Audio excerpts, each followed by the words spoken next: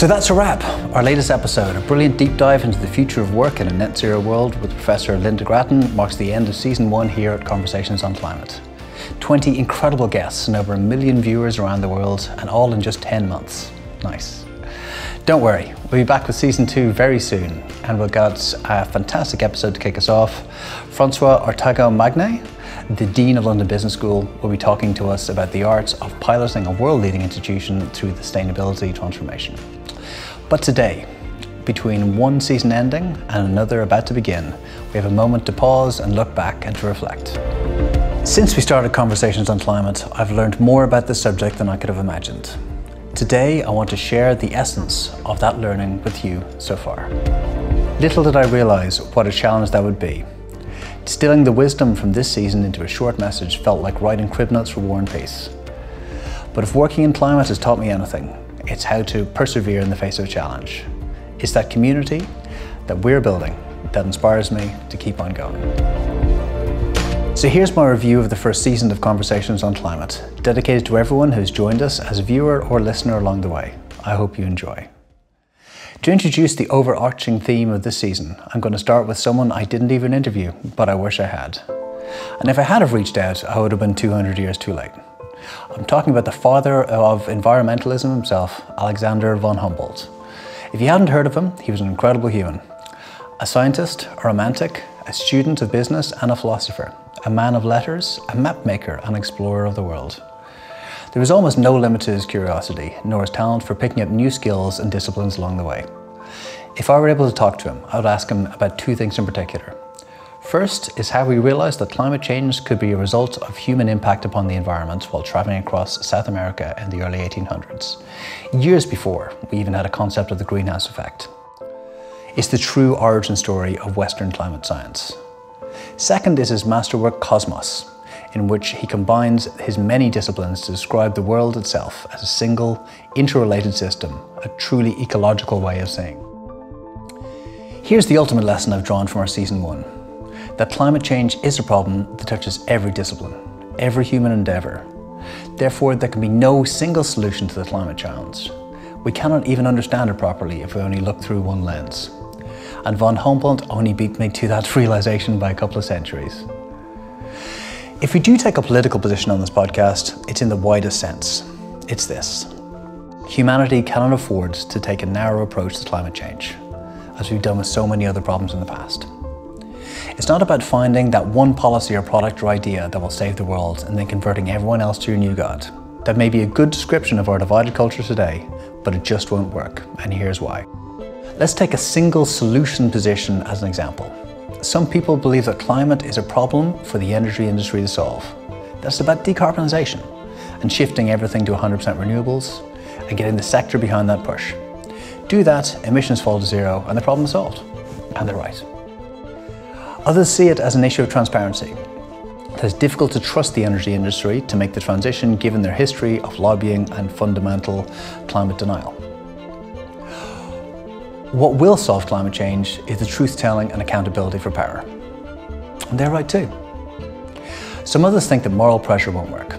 We have no chance of changing these industries without regulating and properly policing. We need to get the economics right first, which sounds good to me. Yet others say that will never happen without a broader political movement to mobilise the voter, a true environmental politics built on the reality of our shared future. But that'll never happen because humans are fundamentally irrational.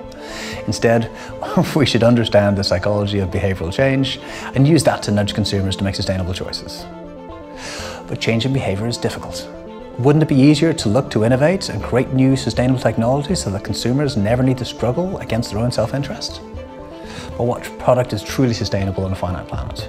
Don't we need to confront steady-state economics and degrowth to rethink the very principles of the market itself? And what about all of the other issues we face, from biodiversity and water to racism and inequality? Do we really think we can tackle one thing without addressing all the rest? I could go on for a very long time because this is the reality of climate change. It has many different solutions as it has descriptions of the problem. Your job is to be...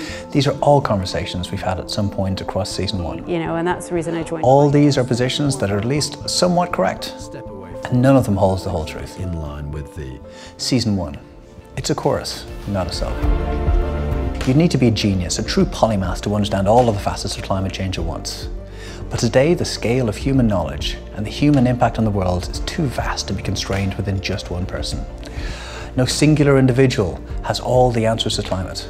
No superhero is coming to save us. And that's okay. We can't just have the same conversation over and over. No one has all the answers. Instead, I see the podcast itself as embodying the spirits of von Humboldt. It seeks solutions by gathering a chorus of voices rather than relying upon a single gifted soloist. In just 20 episodes, we've begun to gather that chorus. Take energy.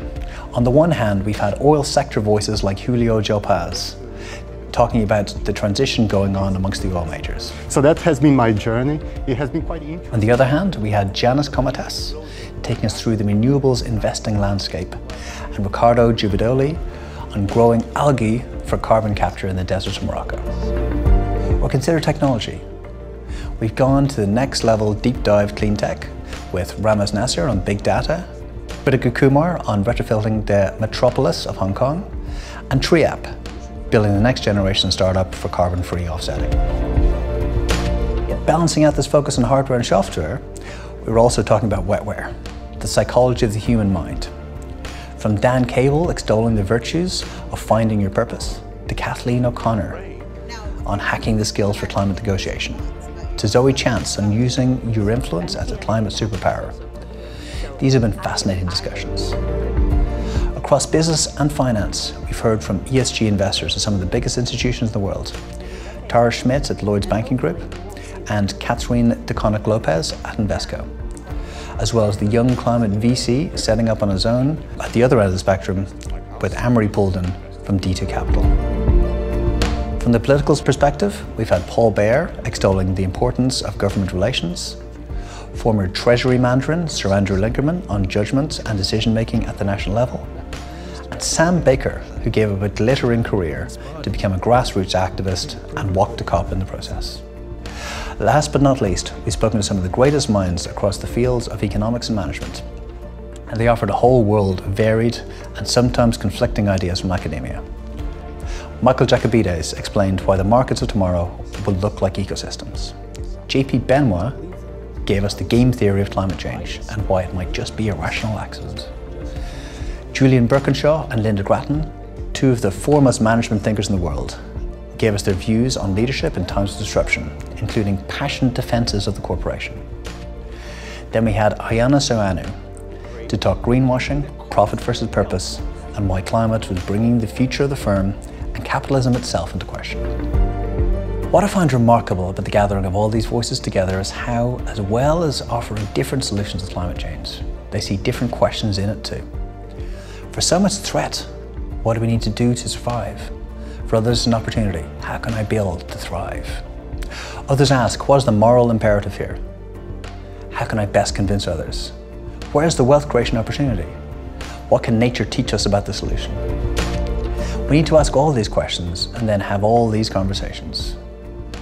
We'll continue to need the inventors, the scientists, the politicians and the journalists. We'll need the academics and the entrepreneurs, and the artists and the activists. We need the experience of old and the vision of the young. We need the perspectives of the global north and the south too, the modern and the traditional. We need to hear from the mind, the heart and the hand. In this way, Conversations on Climate is about building an ecosystem of ideas, an ecology of voices. So far we have bloomed where we were planted, our natural home across business and academia. But we'd love to widen our field further, to speak to school strikers and ministers and Indigenous activists alike. David, Greta, Christina, Al, if you're watching, we'd love to have you on. As for Season 2, we've already got some incredible topics lined up. We'll be tackling fatbergs and carbon pricing, shareholder activism and stakeholder capitalism, moral marketing and ethical M&A. If you enjoyed Season 1, you're going to love what comes next. I can't wait to share it with you all. Thanks once again for joining us on the journey so far, and please add your voice to our chorus by subscribing, commenting or sending me a message. It really makes a difference. If there's one thing I've learned, is that we'll make it together or not at all. So join in. Let's make it a proper conversation.